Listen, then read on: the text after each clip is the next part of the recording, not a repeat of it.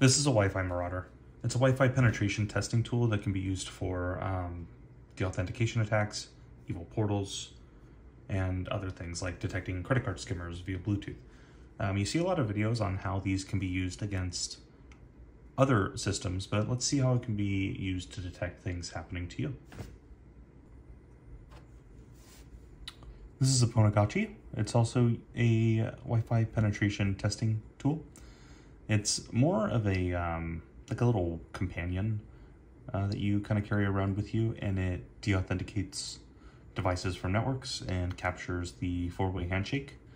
And with that, you can crack Wi-Fi passwords. So let's see how we can detect a Pwnagotchis with a Wi-Fi Marauder.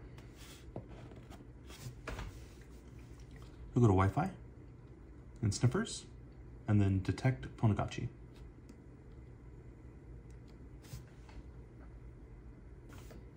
So as you can see, it's actually detected the Pwnagotchis, and you could use this information to actually crash nearby Pwnagotchis. So there's actually a script in GitHub.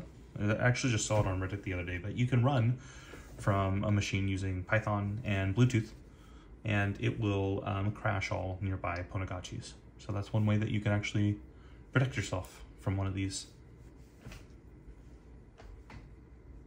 Let's take a look at how to detect a deauthentication attack against us. So let's go ahead and start an attack on our network with our attacking device. Okay, so the flood has started. Let's come to our other device, and you can go to sniffers and deauth sniff. As you can see, we're detecting a lot of deauthentication packets. Now, there's a lot of things. There's not really a lot that you can actually do about a deauthentication attack. I know that 2.4 gigahertz Wi-Fi signals are vulnerable to this, but 5 gigahertz is actually, I don't think it's possible to actually deauthenticate a 5 gigahertz network.